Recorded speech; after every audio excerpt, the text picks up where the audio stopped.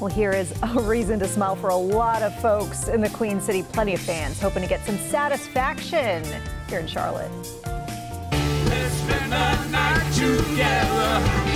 Now I need you more than ever. Just a little taste there. Legendary rock band The Rolling Stones played to a pumped up crowd at Bank of America Stadium tonight. We got this video coming in from one of their songs earlier in the set. Plenty of folks also happy as this concert had been delayed so many times due to the pandemic.